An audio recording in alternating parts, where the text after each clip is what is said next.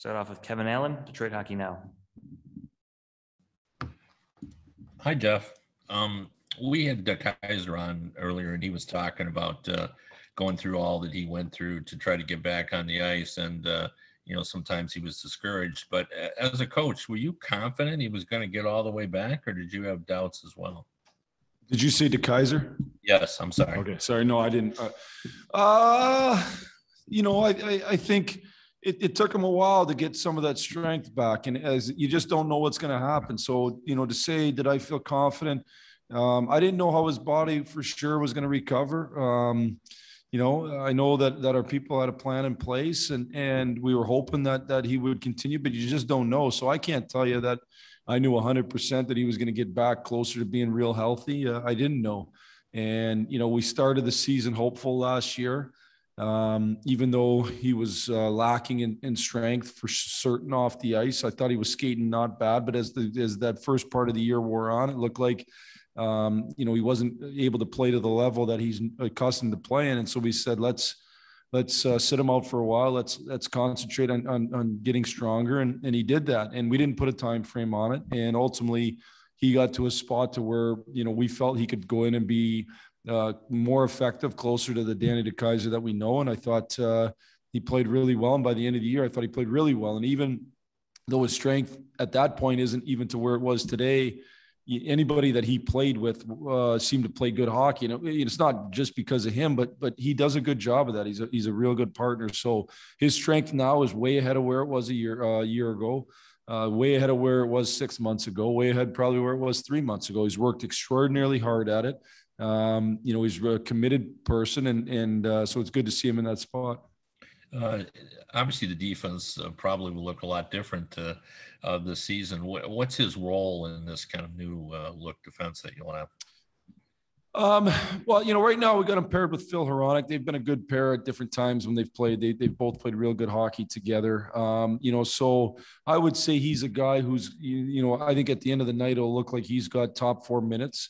I think he's been a top 4 defender in this league for a long, long time. I think he's underrated. I think he's one of the better defenders in the league that can move a puck and can do other things as well. He's certainly not just one dimensional. He's not an elite offensive guy, but he can add offensive just through his transition and his puck moving and his ability from the offensive blue line. But certainly I think he's going to be, in our top 4. And I think he's going to be one of our primetime penalty killers. We're not starting him out on the power play. But that would be his role right now. And then also I'd say have a major leadership role. Danny's been around a long time, this organization. He's earned the right to be a leader in this room, and so we look for him for some of that as well. Thanks, Jeff. Yep. Next up, Helene St. James, Detroit Free Press. Hi, Jeff. Anything further on Jakub Vrana? I almost interrupted you before you even asked the question, Helene, and just said no update on Vrana. Okay. I'll let you know when I know more. Okay. And is there anybody freshly injured since yesterday, or anybody not available from this camp? Not that I know of at this point. There's we'll see. You never know what the next minute brings when you're in camp and you're moving fast. I haven't had a chance to talk a lot to our trainers about today, but as of right now, we anticipate everybody that's been healthy to be moving forward and be healthy. And just, you're moving into exhibition season now, and some questions about who plays where, who plays with whom. And I know you've already said Dylan isn't playing, I think, at least the first few games, if not at all this week. How do you kind of determine, where does a Bobby Ryan fit? How much of a look are you going to give at Lucas Raymond, Moritz Seider? I think you like him with Letty, right? But kind of how do you sort this out? I mean, they are valuable, even if they don't count in the standings, these games. Well, they're valuable from an evaluation standpoint for sure. And like I said yesterday, there's a balance between, how many games you play in the practices, but the games are good evaluations. I like Moritz Seider and Letty right now, but we haven't played a real game. And so let's let them have a game and see where they're at, and then continue to judge moving forward. Bobby Ryan, Lucas Raymond, they're both going to get chances with good players. And then they got to go out and grab jobs, and Bobby's certainly been through this before. Lucas is new to it, but I think he's a kid who would love a job and wants a job, wants to do everything he can. He certainly understands that If he's not ready to play a primetime role for us, that he'll start in Grand Rapids. And if that's the case, he'll be determined to work his way back up. That's the type of person I believe he is. But both of them are going to get opportunities. They're both going to get a good number of games. And that goes for a number of guys.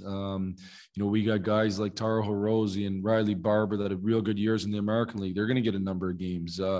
Whoever can grab jobs. I think it's as competitive as it's been here in a long time. I think our decor, some of the competition isn't necessarily who's going to make the team, but who's going to play in what roles, and then also who's going to be first call-up guys. And then at the forward position, I thought about going to more of a Detroit team and a Grand Rapids team over the last 2 days, but I don't know who's on that Detroit team yet. So I stayed with kind of two split groups, and we kept going, and we'll use the exhibitions season to determine who's on the team. How do you kind of divide up? I think you play Wednesday, Thursday, Saturday, Sunday this week. It's a lot of games, like just to, and divide up and get the looks with the players that you want together in one game. Yeah, it's it's a little bit like that movie, A Beautiful Mind. You have all these numbers and that, and we have an Excel spreadsheet we work off of, and we plan it ahead of time. And then three guys get hurt, and you kind of got to replan it. And so we're in the replanning stage right now. I will tell you that the first two games, we're going to try like crazy not to have anybody play back-to-back. So unless something unforeseen happens from this minute until we play the next two games, nobody's going to play back-to-back. We're going to, Larkson Burt won't play those first two games. Stalzy and DK won't play those first two games, and we're kind of balancing it from there.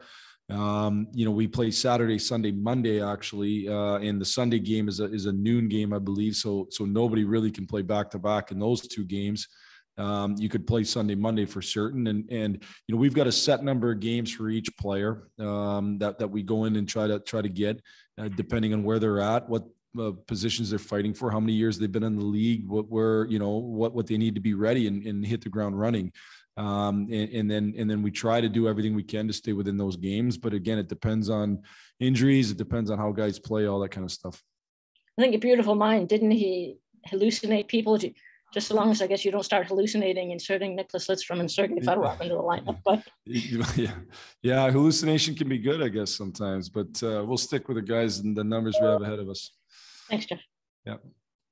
Next up, Ansar Khan, MLive. Hi, Jeff. Talking to Stetcher yesterday, he mentioned that he wasn't happy with his second half of the season. What do you think he has to get back to, or what are you looking for him to get back to the way he was playing the first half of the season? I would say Stetch, came into the league, was probably undervalued, was probably told he wasn't going to make it. He's undersized. He's not, an elite offensive guy, and there aren't tons of those guys in the league. And the reason he's made it is because he's got, the reason he's made it so far is because he's got a great determination, great compete, plays hard. And I think is able to play with some confidence. And I think, he was playing really good hockey with Stalzy. He got hurt. He was out for a while, came back and didn't play as good. And sometimes that's just simply confidence. I mean, the difference it's such a fine line between success and not success. And that's where confidence plays a big factor. So Stetch has to be Stetch. He's got to be really, really good 5-on-5 player. If he can contribute in other areas, great, but he's got to be a really good 5-on-5 player that we can trust, that wins battles, that competes hard, that moves the puck, that gets us out of our zone, and plays with that swagger and confidence that he's shown a lot through his time here with us. And also, you got a decision to make here before the season on a couple of alternate captains. Are you necessarily looking for a veteran, a guy who's been around a long time, or maybe to develop a younger guy who's going to be here for a while into that role? We'll pick the captain who's the assistant captains that are best suited to lead this team right now. That's the way we'll go about it. So I'll be in contact with my coaching staff, certainly with Steve and his management teams, and we'll decide on the two best assistant captains to help this team right now, help lead this team right now, help Dylan Larkin in his leadership role. And I would tell you there's probably 3 or 4 other guys that I'll single out as guys that are in a leadership group that are also going to be real important in fostering the type of environment that we want. So I don't think it'll be limited just to necessarily the captains, although they'll just be a C in 2 ways. Thanks, Jeff. Yep. Next up, Max Boltman, The Athletic. Hey, Jeff, what will you actually be like watching for from Lucas to decide whether you think he's ready for kind of a prime role in the NHL? I think the number one thing generally is impact on the game. And, I think you can try to search and say, oh, that was he did a pretty nice thing there. You should walk out of games and feel like he was one of the better players on the ice. It should be clear to my wife that he should be on the hockey team. And it's just the reality of it. Like, it shouldn't be a hard decision. He should, because if guys are equal, here's the thing, if guys are equal, then you keep your depth by starting a guy like Lucas Raymond in the minors and letting him earn his way back on the team, whether through injuries. We're going to have injuries at some point. So, I said this earlier in the week, like, guys that are trying to grab jobs, you can't just be as good as another guy. You got to be way better. So when we watch the game, the impact on the game has to be great. How is his impact on the game going to be great? Well, ultimately, I think he's a guy who can really be an elite power play guy. So help our power play look elite when he's out there. It's not a one-man show, but he can help with that. Have the puck on his stick a good amount. If he never has the puck on his stick, it's hard to make a whole bunch of offensive plays. I thought he made probably the best offensive play in the red-white game the other day, but it wasn't 10 of them. It was one of them. Find a way to have the puck more, either by going to get it yourself or making sure that you're getting to facilitate and getting yourself open. And again, I just think it should be easy for all of us to look and say, wow, he was definitely one of the best players on the ice night in and night out. That's how you earn your way on the team. Dylan Larkin did it as a young player, and Dylan's different because he's a little flashier because of how well he skates. He's not going to be, Lucas won't be quite as flashy, but I think everybody sitting in the stands should be able to walk out. So he was one of the top couple forwards. Then you're making a case to make the team. And then I saw Zadina with Veleno and Gagne today. Is that where things stand right now? Is that a line you foresee playing together in some exhibition in the next couple of days, or? Yeah, we tried to set up our groups to play the next couple exhibition games. Again, a little different on the first group with Larson Bird. So, but it's going to look somewhat similar to what it was. So yeah, Veleno, Gagne, and Zadina is something that we're looking at for maybe, I think, the next game, if I got my head straight. Thank you.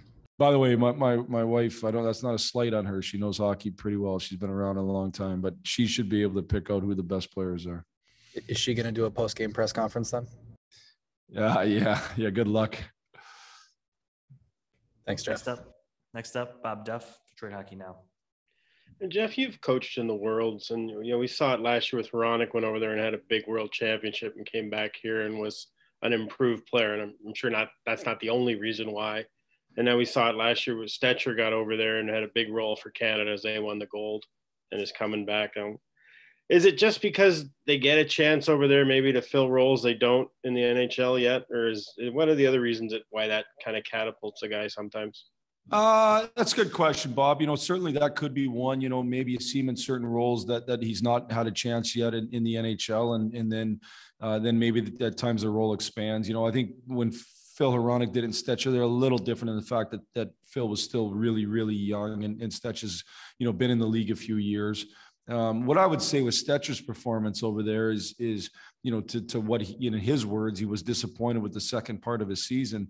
So instead of leaving with a sour taste in your mouth all summer long, he can help build his confidence back up by having that real good stretch there in the World Championships. Obviously made the big play to help secure the gold. And so, he's I just think if anything, it helps boost your confidence when you go over there and play. When you have an injured player, when in preparation, I remember years ago talking to the Avalanche when Peter Forsberg was out, and the players just kind of said, we just have to basically operate like he doesn't exist. We can't be waiting for him to come through the door and be our savior. Is that the way you have to approach? I'm sure you do as a coach, but how do you get the team to take that approach? Is that one of the challenges to get them to accept, this is who we've got in the room and we got to make it work? Yeah, and we talk lots about that. I say all the time, I'm not worried about, and this isn't a slight against the guys that are out, but I'm not worried about the guys that aren't in the lineup. I'm worried about the 20 guys that are in the lineup. And generally, you have the opportunity with those guys to go out and win. If you go out and execute and you compete and you work and you do those types of things. So the principles and foundation of how you win, doesn't change at all. And, I would say when you lose skilled players, who can kind of win, who can help you win when you don't necessarily play right. When you lose those guys, you better play extraordinarily right. And a great example of that to me was Nashville last year. They lost some high-end players. The guys that came in just did it right, shift after shift after shift. And it might seem like a simple thing, but when you're an offensive guy, you're always looking for a little of that, looking for offense and those types of things. And when you have a group that might not have the same skill level because you've lost somebody with skill, then you just got to do it right over and over again. It's something we've talked about with our group. We got to be a group that does it right way more than the other team on a shift by shift basis, regardless if we have Jacob Verana or not. Now, the other part of it is it's super early in the season. We've talked about a couple of guys that have potential to fill that type of role with the Lucas Raymond, a Bobby Ryan, those types of guys, but they're not a Joe Veleno. They're not alone. Other guys can step up bigger. And so there's lots of opportunity here if you're a forward to make a big impact on this team. You got to go out and grab it. Thank you. Yep. Next up, George Malik, the Malik Report.